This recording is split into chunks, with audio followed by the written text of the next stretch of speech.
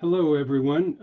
I'm assuming that we have the presentation started, and I see a large number of participants are joining online. So I welcome everyone. This is John McLaughlin speaking. I'll serve as the moderator of this webinar.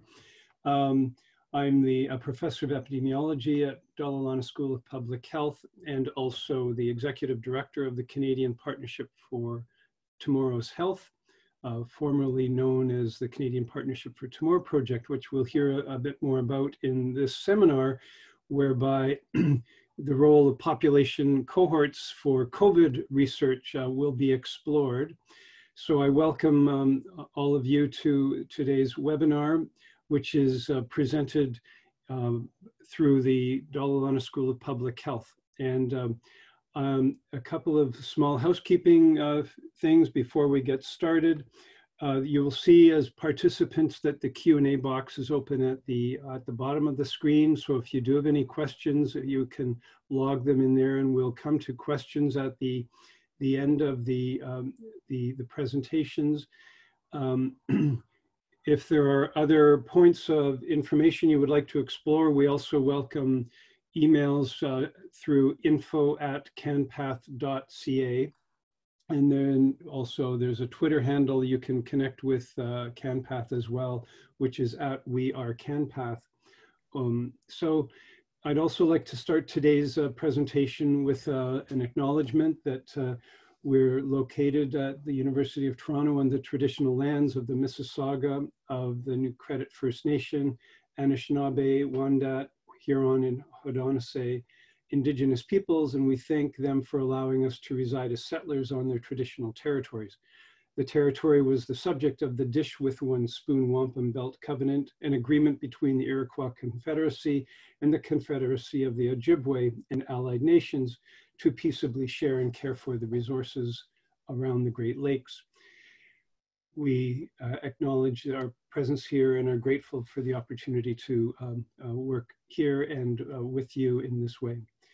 The speaker presentations today will start with Dr. Philip Awadalla, who is the National Scientific Director for Canadian Partnership for Tomorrow's Health. He'll speak about our project, followed by three discussants, Rebecca Christensen, who is a PhD student in the Dalla School of Public Health, Dr. Michael Schull, who is the CEO and Senior Scientist of the Institute of Clinical Evaluative Sciences, and Dr. Arjumand Siddiqi, who is the Canada Research Chair in Population Health Equity and an Associate Professor at the Dalla School of Public Health.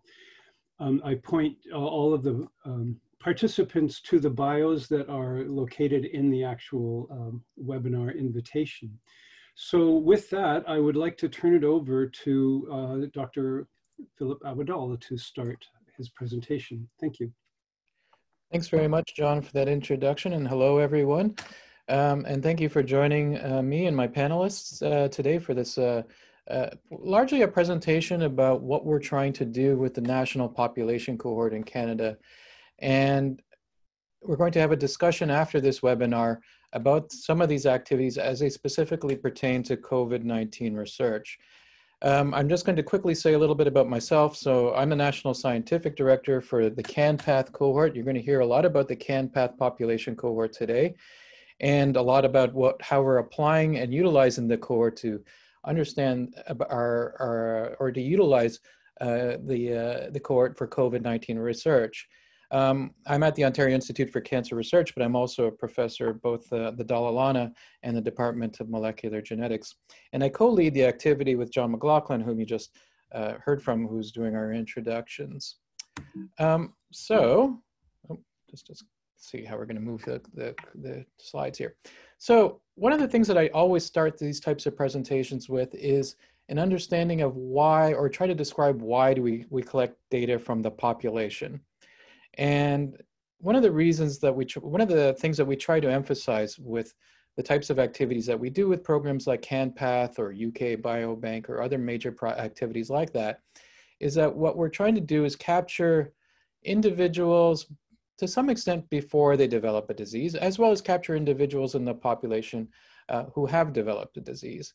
And so here are just some numbers here, if you like, for both prevalence and incidence of some major diseases in Canada, including cancers, heart disease, and COPD.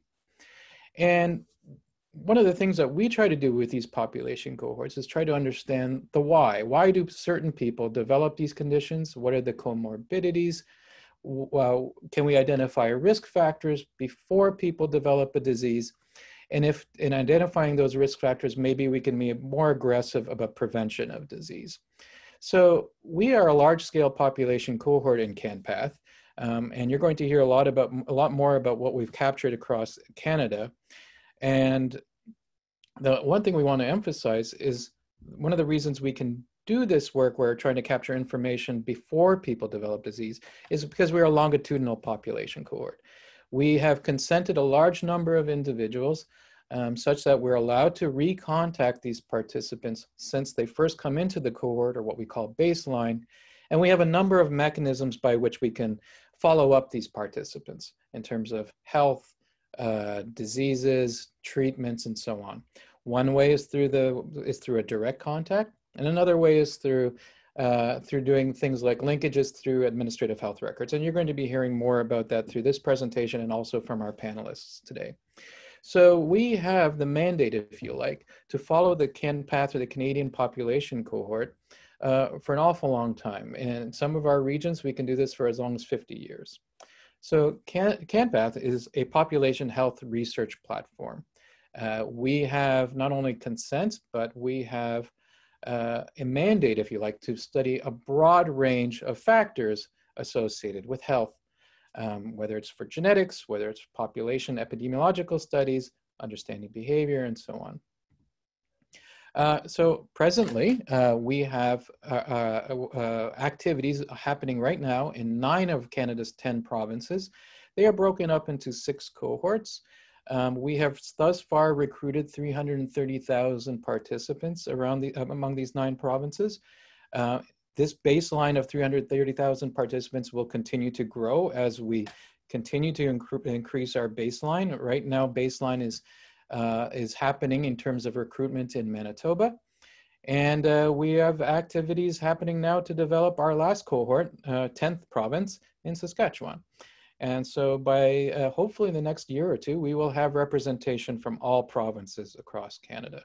And you see in the right in this slide as well, the kinds of things that we try to capture from these participants include things like physical measures, health information, biologics from our participants. We do longitudinal follow-up, as I mentioned before. And from the biologics, we try to do things like genomics as well. So you're going to be hearing a little bit more about these in greater detail in a moment. One thing we want to highlight is that CanPath is now in this new mode, if you like, of scientific development. We spent an awful long time developing the baseline, developing the cohort. A lot of activity has been in the operational phase of development. Now we're moving into that scientific phase. And this just gives you a timeline, if you like, of that activity, so on. So if you like, the first participant was captured not long after 2008, and most of our baseline has been captured already. And as I mentioned before, we are still recruiting new participants, but we're also mostly spending our time following these participants and doing the science now of the activity, if you like. So we've captured a lot of information. Now we're really trying to understand how we can best use this information to understand the types of things I had mentioned before. CanPath, if you like, is a partnership of 7 cohorts. As I mentioned before, Saskatchewan is currently in development. This slide here is just describing this partnership. BC Generations is handling things from the far west coast. Alberta Tomorrow Project is in charge of activities within Alberta. Cancer Care Manitoba is in mid-recruitment now for the Manitoba project for participants there. The Ontario Health Study, I also lead the Ontario Health Study out of the OICR, is supporting activities in Ontario.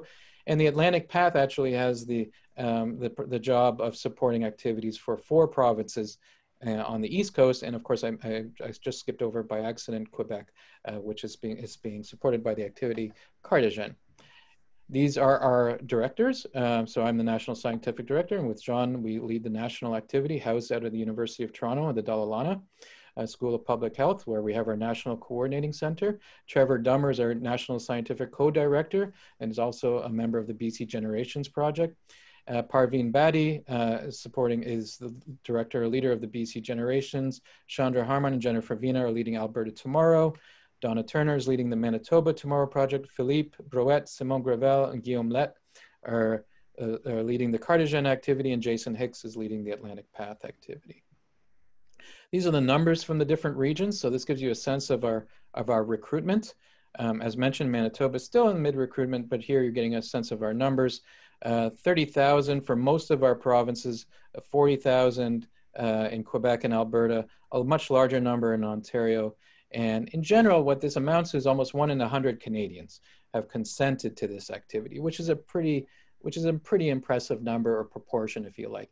Even the program, the All of Us program in the United States, which is targeting 1 million people, that is not going to be 1 in 100 people given the US population, but still it's still a tour de force, but it's not capturing the same, if you like, proportions as we have done so far in CanPath. As I mentioned before, CanPath is a population cohort that is longitudinal in nature. And because of its longitudinal aspects, we support both retrospective as well as prospective research.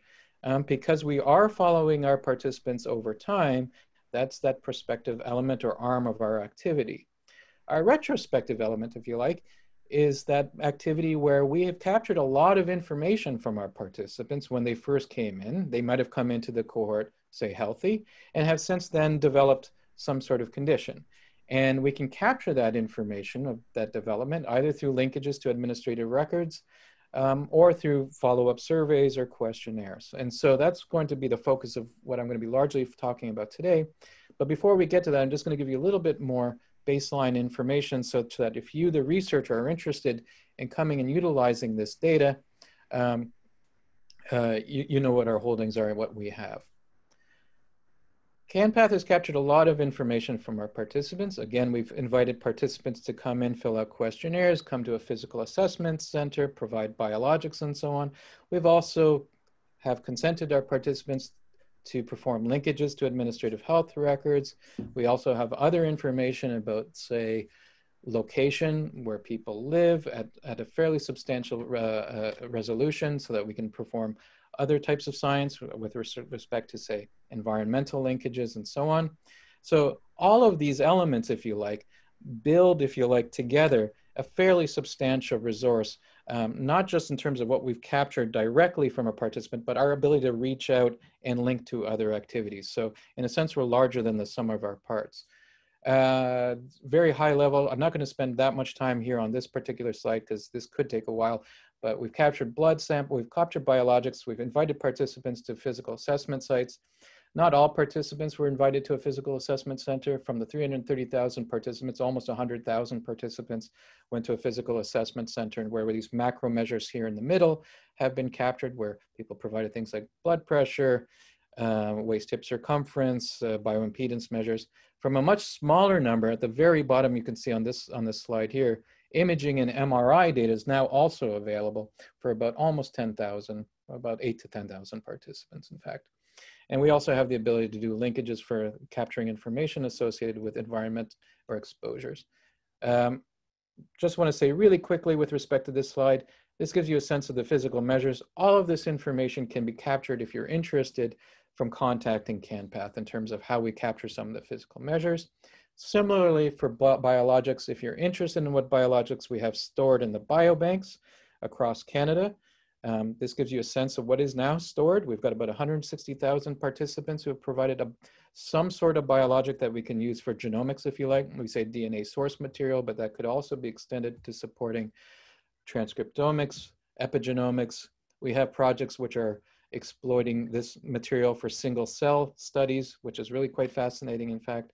And we have urine samples and so on. We have genotyping that's being captured right now. This is growing. We're at around 30,000 participants. We're hoping by the end of this fiscal.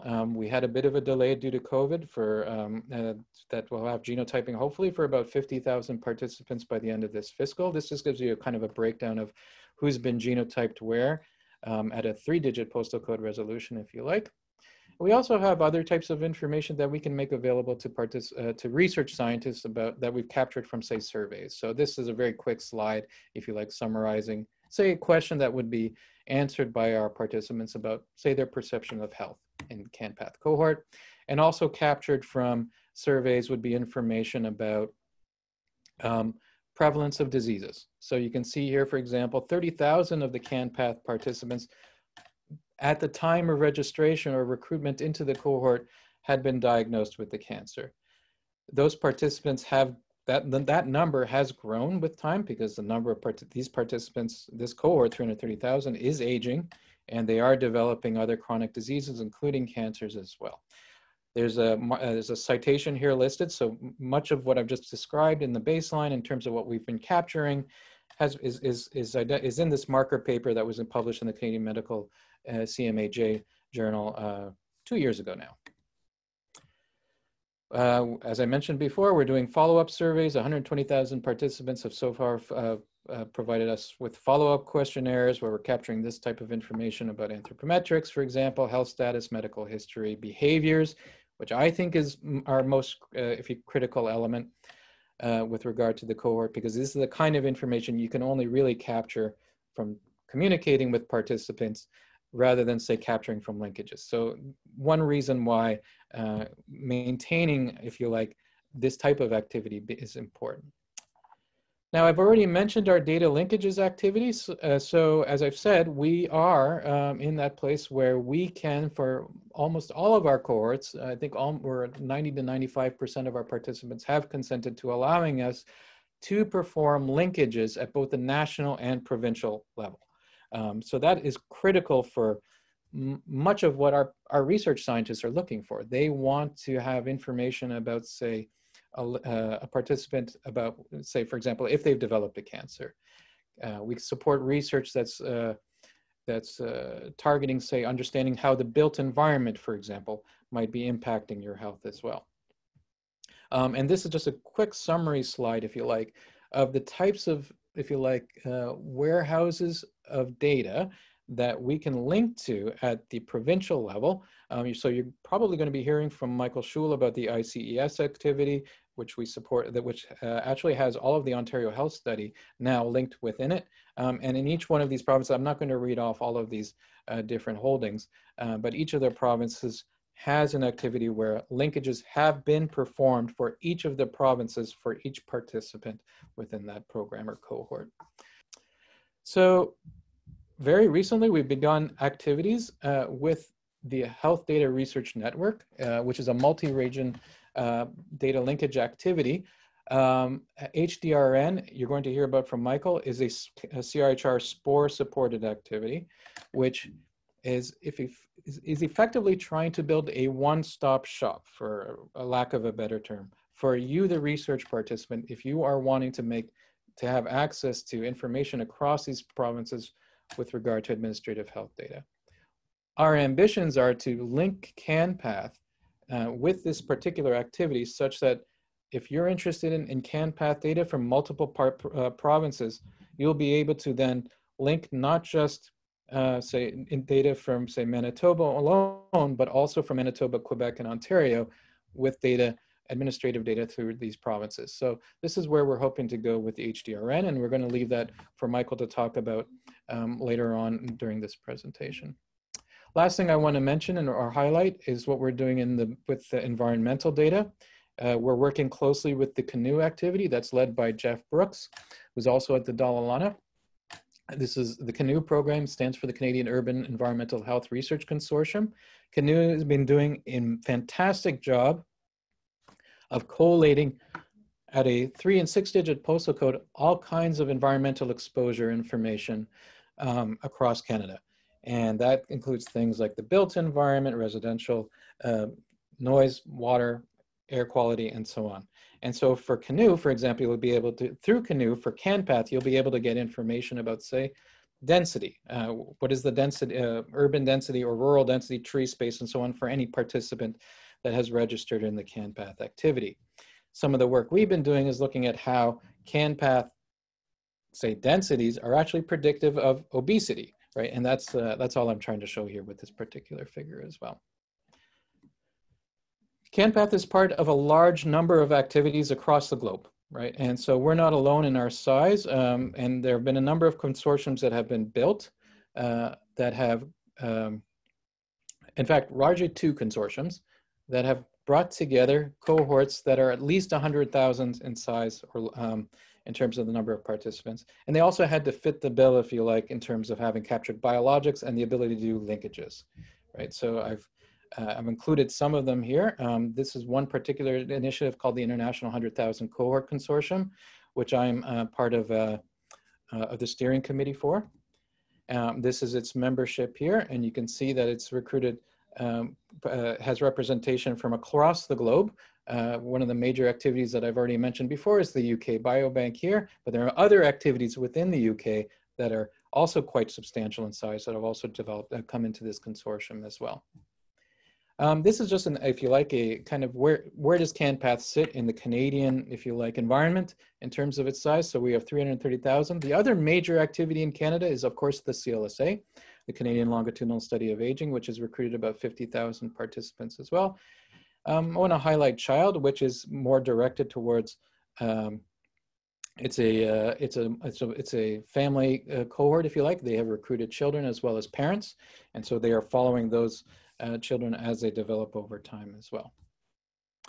So that is CanPath. And now what I wanted to focus on for the remainder of my time here is talk a little bit about where CanPath and other international activities are going to support COVID-specific research. And we launched an activity in pretty much as soon as the emergencies were declared across the provinces in Canada in March of this year and what we called it was the CanPath COVID-19 initiative. And our hope was to support and leverage the infrastructure that we've built in terms of recruiting 330,000 participants, where we've already captured lots of information from our participants, and use that information to support and understand disease severity, infection, also support activities that are mapping, if you like, where people are being tested, where people are being infected, and who they may be being infected by as well. We're also in our surveys capturing information about socioeconomic impacts and mental health, as well as long-term health impact. So the thing I really want to emphasize here is that because we already have captured a lot of information about potential comorbidities and or precursors that may be associated with, say, disease severity, for example, CanPath has substantial value, if you like, in contributing to understanding the science of disease susceptibility as well as severity. One thing I want to highlight is CanPath is a member of the COVID-19 Host Genetics Initiative. Thus far, there are 195 contributing studies across the globe that are contributing to the COVID-19 Host Genetics program. The COVID-19 Host Genetics Initiative is bringing the human genetics community. There's about 1,000 to 2,000, actually last count, there might be closer to 1,500 researchers, geneticists from across the globe who are part of this initiative, who are trying to utilize some cohorts like, say, CanPath, UK Biobank, Lifelines in Holland, to understand what the underlying genetics of susceptibility may be. One very recent study that's now come out of this consortium was just published in New England Journal of Medicine last week, I believe. And this is a genome-wide association study associated with severe COVID-19 and respiratory failure. This association study here, you can really see that this is just a snapshot of the Manhattan plot here, identifying a number of genes, particularly showing an association here for blood type or blood groups and its association with COVID-19 severity. Again, this was actually largely coming out of cohorts from Northern Italy. I want to emphasize that as well as well, Northern Italy and as well as Holland as well. And so, yeah, already things are coming together what was necessary for this to come together, of course, was having large numbers. The number of individuals who are being infected in each one of these cohorts is still sufficiently small, so you need to have these large numbers to be able to capture these associations as well. The other thing that the COVID-19 Host Genetics Initiative has now put together, if you like, is a patient phenotype definition. And if you're interested, all of this is freely available on the COVID-19 Host Genetics Initiative website, if you like. One other activity I wanted to highlight is an activity that I'm helping lead with people from the Memorial Sloan Kettering, Kelly Bolton, and Pradeep Natarajan at Harvard, and the Broad Institute, which is looking at the impact of clonal hematopoiesis on COVID-19 susceptibility as well.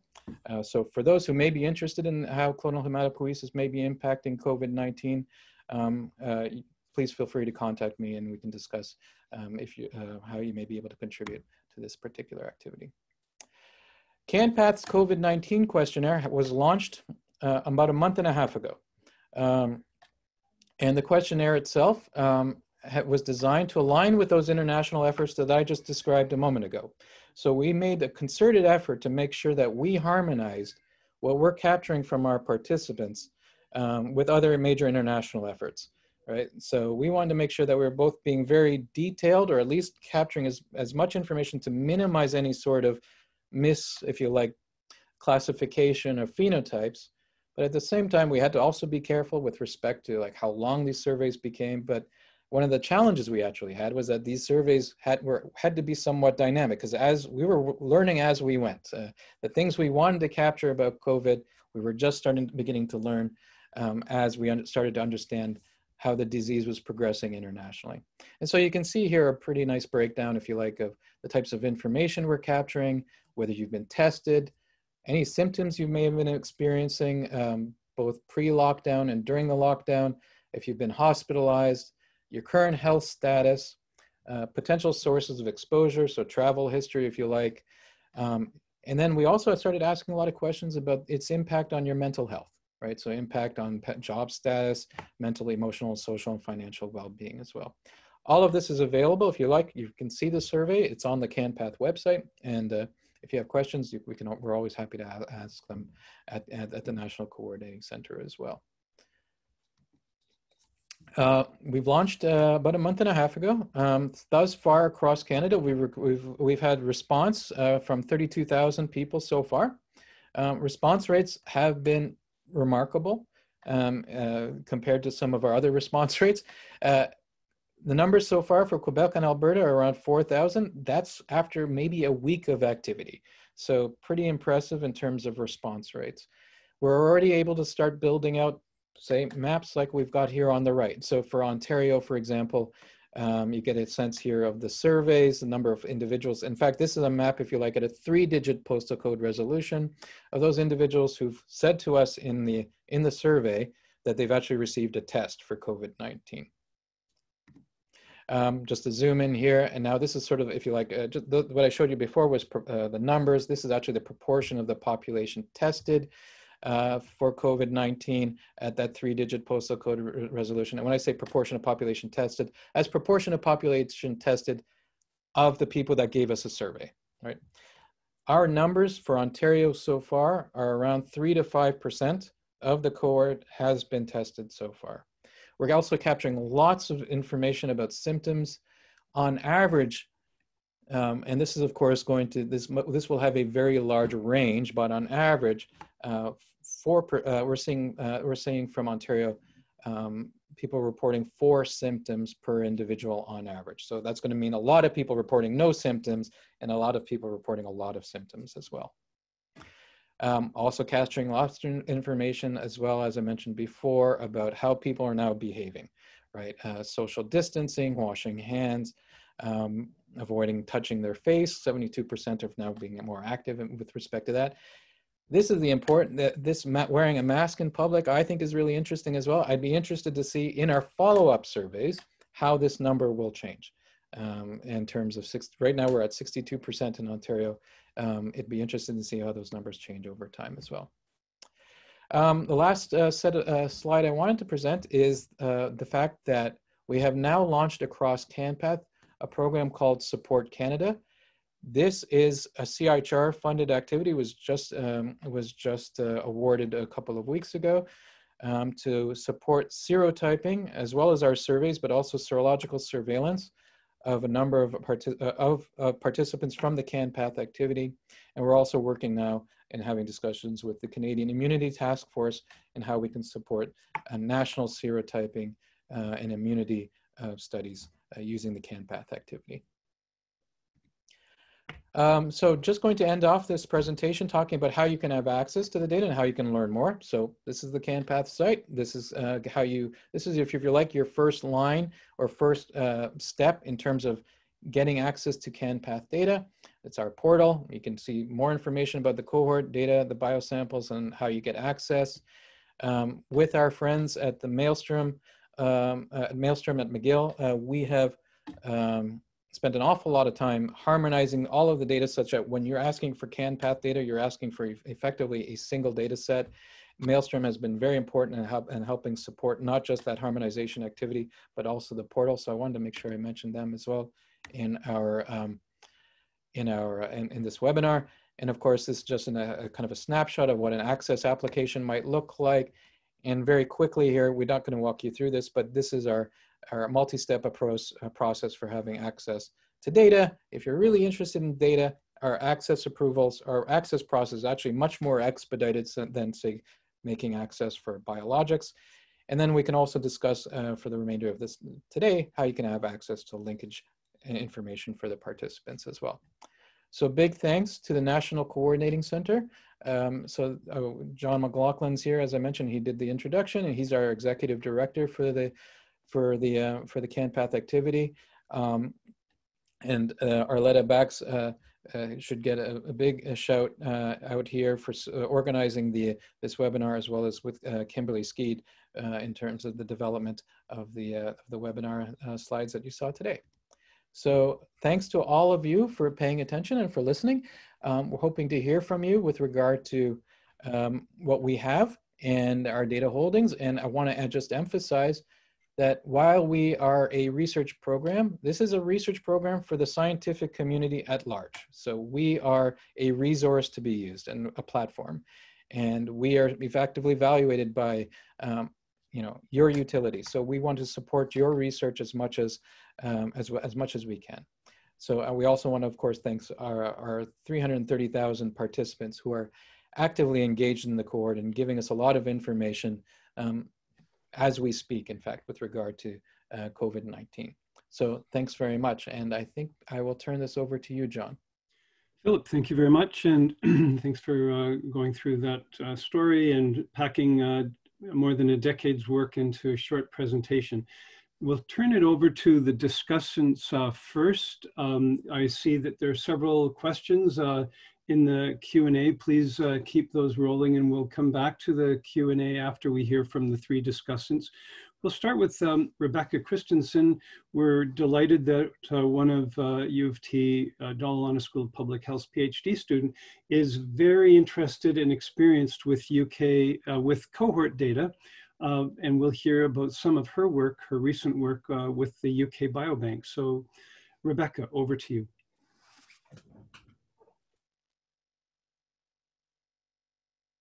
There we go. I had to unmute myself. My apologies. Thank you so much, John, and thank you very much, Philip, for the very interesting presentation. As John said, I am currently a doctoral student at the Dalla School of Public Health and Epidemiology, and I'm using the UK Biobank for my dissertation work. The UK Biobank is a very similar resource to CanPath. It collects a lot of very similar data, so it has objective measures of body weight, waist circumference. It also does genotyping. And all of this is available on approximately 500,000 individuals. They already have a lot of prospective linkages, and because of already having this in place, they were able to act very quickly once the start of the COVID pandemic. In fact, as of April 14th, they made available to all researchers with an existing agreement with them, community and in-hospital-based testing results. And then not last weekend, but the weekend before, they made available to all researchers death data. And they did this with as few barriers as possible to allow for immediate research. So for example, as I already had access to a subset of the data for my dissertation work, I didn't have to do any additional application. I was just given permission to have access to the COVID-19 data. And as Philip already kind of alluded to, one of the big advantages here is that by having a population-based cohort with these objective measures, we're able to get access to certain things that we would not be able to using traditional administrative databases. So this can include some of the behavioral risk factors, so smoking and alcohol use, and also some other measures that as a primarily obesity researcher, I'm more interested in, so things like body mass index and height waist circumference. And so myself and some other researchers from the Dalla School of Public Health were able to look at a very important risk factor that has recently been brought to light for COVID-19, and that's different measures of adiposity. A lot of other research projects in this area that has already looked at this were limited by rather small sample sizes or missing certain measurements, both which we had because we were using such a rich resource as the UK Biobank. And we were able to get approximately 3,000 participants within only about a month of data collection. And because of this, we were also able to look at an important other way of looking at obesity, specifically looking for effect measure modification by one of the other risk factors that have been shown to be very influential in COVID-19, which is age. This does really highlight the advantages of having a population-based cohort in place and linkages in place as we're able to conduct this research and look at something important like effect measure modification very shortly after the start of the pandemic itself. So thank you very much, and I look forward to hearing some questions later on. Thank you very much, Rebecca. Quite remarkable, and when you consider how recent the pandemic is, that's really quite remarkable that you've already been able to generate these data based on the UK Biobank. I'd like to turn it over now to Dr. Michael Schull, who, as you've already heard in Philip's comments, we've been collaborating with in terms of linking cohorts to the health systems data. So I'll turn it over to you, Michael. Thank you very much. Sure, thanks, John, and thanks, Philip, for the opportunity to present today. I think you're controlling the slides, or Arlette or someone is. So I'm hoping she's going to bring them up. Have I got that right, or was? I'm not sure if Arlette is there. Yeah, I'll have them up in 1 second. Okay, terrific. Okay, so what I'm going to speak about is the linkage of CanPath to Health Data Research Network Canada, or also sort of known as the SPORE Canadian Data Platform, and they really are one and the same. So Health Data Research Network Canada is a newly constituted national organization that is made up of all of the various partners in HDRN and who are also part of the SPORE Canadian Data Platform. So this initiative is funded by the CIHR. It's a 7-year grant to create a national platform for distributed analytics. And our aim was essentially, the aim of the entire initiative is really to make it easier for Canadian researchers to undertake multi-jurisdiction research in Canada, because we know that there are challenges within jurisdictions for sure, but even more so when you're trying to carry out population level or large scale research across multiple jurisdictions in Canada. So the purpose of this is to create a platform to enable that, and very much like CanPath, while there are many, many researchers involved in HDRN and the Canadian Data Platform and research organizations from across Canada, the purpose of this really is to create infrastructure to support your research, to support the research community's opportunities to access and undertake analyses and research with data. So the partners that are involved in HDRN are organizations like ICES in Ontario that you may be familiar with. We're a health services research institute that has relatively routine access to population level administrative health data for Ontario. And there are similar organizations across in most provinces in Canada who are part of HDRN, groups like the Manitoba Center for Health Policy in Manitoba, Pop Data BC in British Columbia, and so on, SPORE data platforms in Alberta and Quebec and in the Maritimes, as well as including two national organizations. So CIHI and SACAN are both partners in the initiative. So we're all working together to try to create, and we have created the Canadian Data Platform to support access to our data assets for the research community to support multi-jurisdictional research. One of the things that we wanted that was very much in scope and part of our vision was to support, was to link cohorts into our data environment, cohorts like the CanPath data. So we've been talking to Philip and John and their team now for a couple of years around how to make this happen. And it's very exciting that we're now talking about this as a reality. So maybe we go to the next slide. I'll just talk to you a little bit about how, about HDRN Canada. I think Arlette's bringing it up here. Right. So, the organ, and specifically around COVID-19, since that's sort of the topic of the day today. So similar to CanPath, when COVID-19 struck, we immediately looked to what resources we could bring to bear, what data resources and other resources we could bring to bear to address the COVID-19 question. And there is a website, the HDRN Canada website has information on these resources, so you're welcome to take a look at that. But essentially, a number of provinces already have COVID-19 test result data available for research purposes, and those include Ontario, where we have accessed COVID-19 test results that can be linked with all of the other data assets we have, and as well with the Ontario Health Study in Ontario. But similarly, the CanPath cohorts in those jurisdictions that have COVID-19 test result data could be linked for analytics around COVID positive status and all of the other data that CanPath has, and of course, all of the other data that's available to researchers. We expect that over time, the data that relates to COVID-19 is going to increase in the partners that make up HDRN, and so stay tuned as those research assets grow. We also have a single portal called the DASH, or the Data Access Support Hub, which is where a researcher can go to understand what data resources are available across the HDRN platform, and which could also provide information around linkage to CanPath. So, I mean, in a way, you could sort of think of, from a researcher's perspective, you could either do it you could either start in the CanPath portal, or you could start in the DASH portal. And right now, I think our effort, as we're working together, is to make that as seamless as possible for researchers. But I think if the primary focus is on CanPath data, you're probably best to be starting with the CanPath portal. So right now, the DASH is supporting researchers who are interested in COVID-19 projects. We already have supported about 5 COVID-19 related research projects that researchers have brought to us. And as I said, our data assets are growing, and you should take a look at the website and updates on what data is available as that progresses. Next slide, please, Arlette.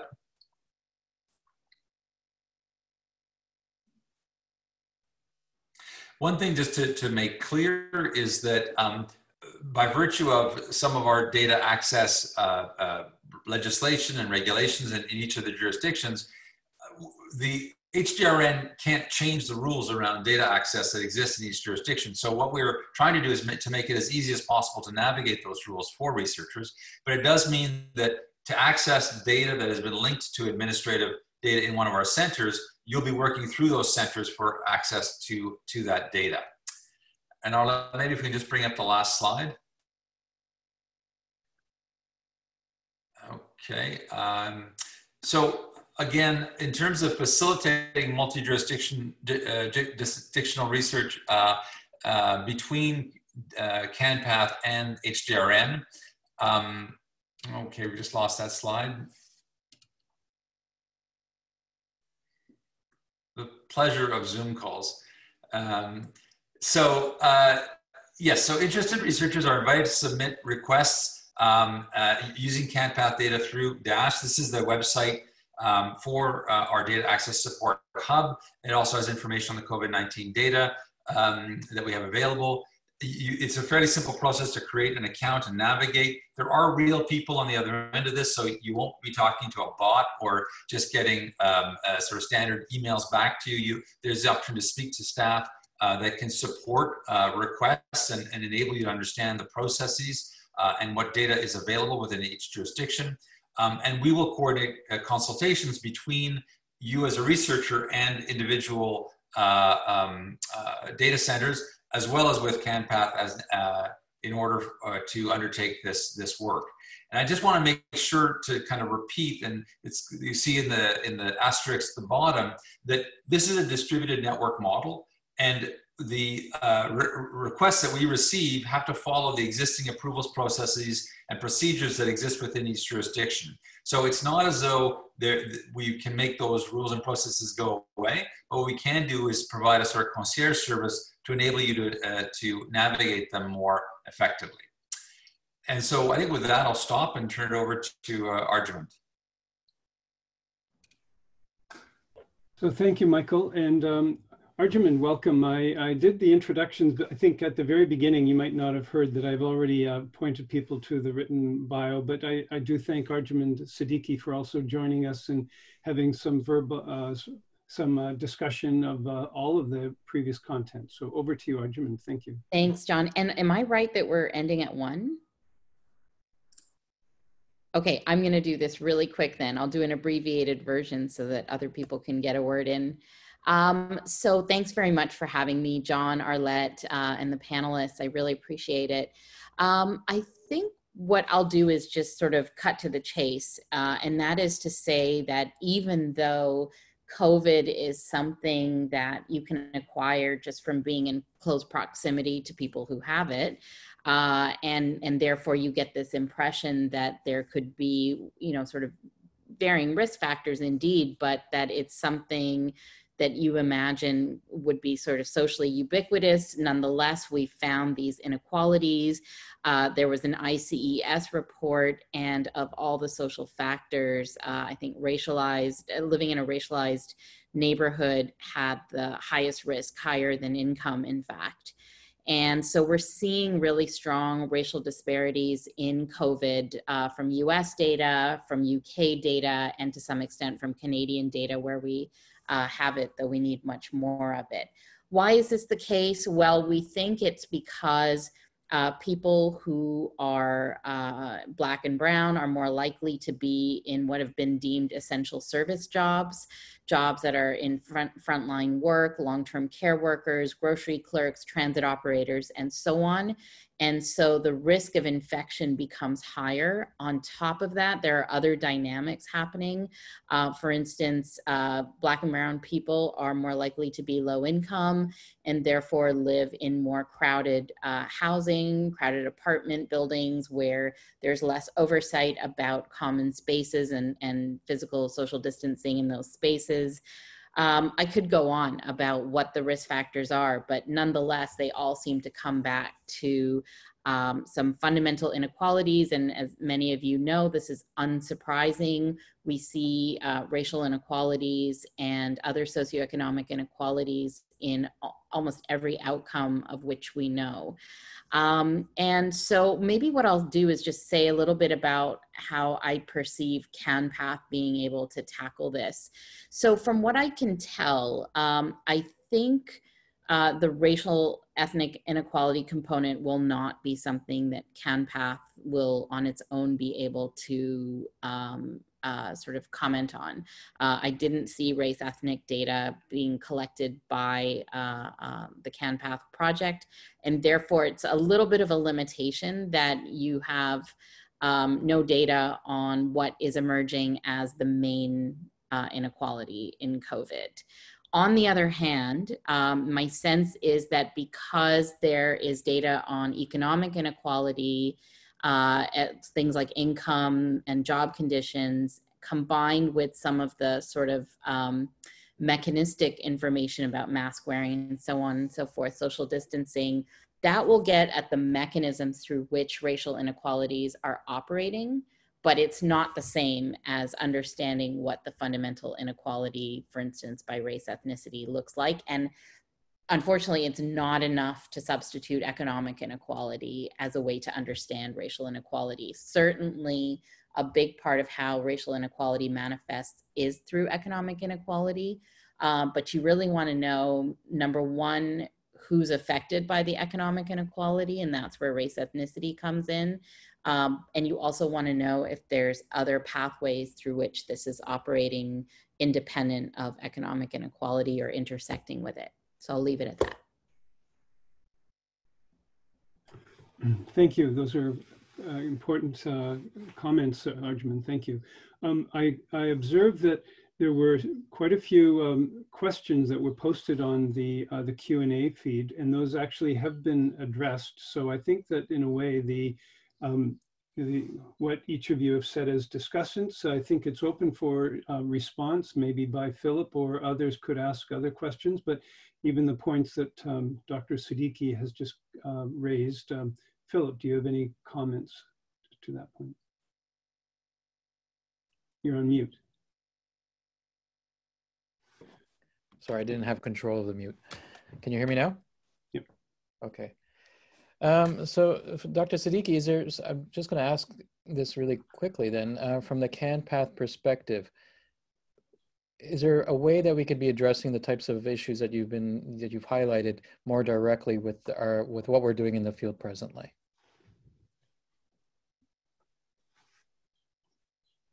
Sorry, I was muted too. If there was an opportunity to collect race ethnic data, that would go a very long way. And in the absence of that, being able to link to census level race ethnic data. So for example, you have the data I saw on density, and I'm assuming you're getting some of that from census sources. Did I miss that? Well, our participants actually provide us with information about where they live, and we get updates from them about residential histories. Yeah. And we do capture self-declared ethnicities at varying resolutions, depending on what people are telling us in terms of information.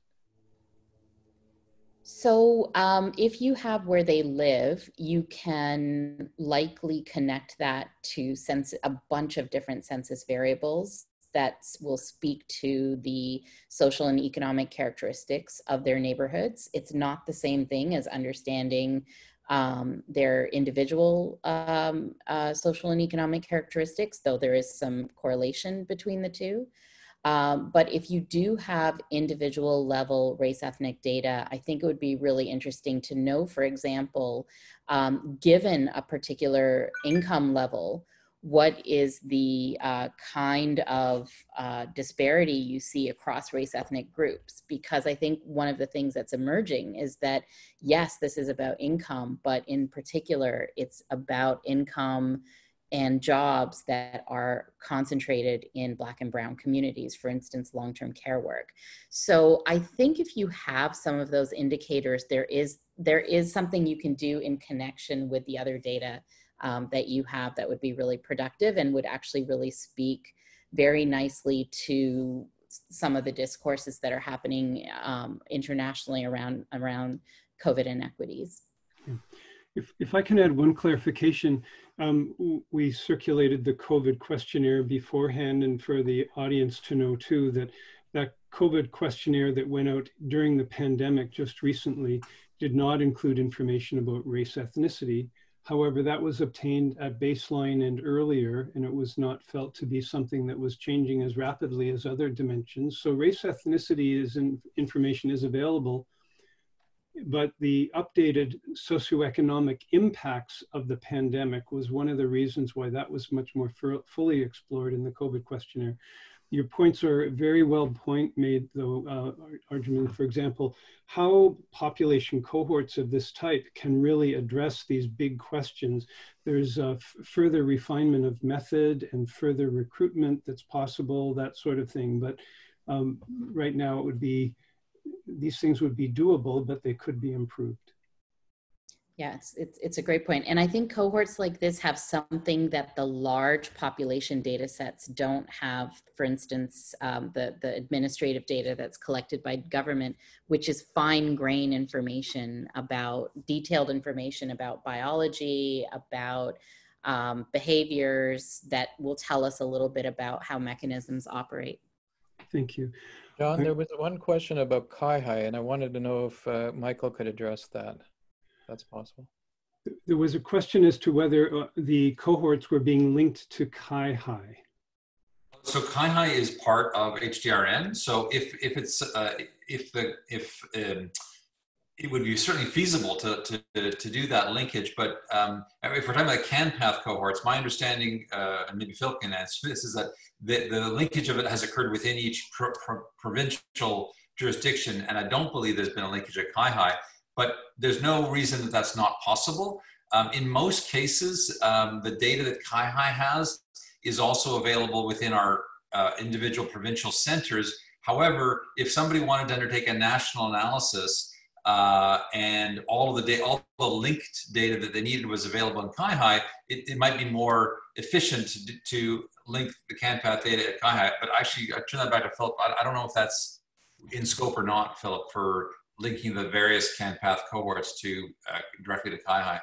Yeah, we've recently done an evaluation with CIHI about how we can do linkages at the regional level. And I fully agree, Michael, it might be the most reasonable way, is that if there are some consent issues in terms of how CIHI information could be released, it's not necessarily that it would have to be released, but it could be addressed or researched through the HDRN activity, because all of that's, I believe all of that information is within HDRN. Right, so that's very much the HDRN model. If we just put CanPath aside for a moment, if a researcher came in and had a question that they could answer with just data that's housed at CIHI, then the analysis would just take place there in a pooled environment, and that's great.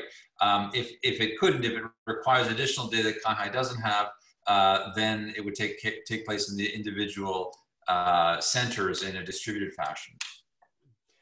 Thank you. I think there's one outstanding question that we'll directly respond to the requester.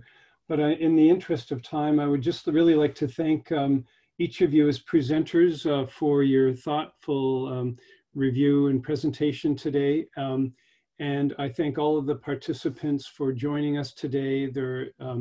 Any other information, please follow up with the folks at CanPath directly, and we'll try to answer all of your questions.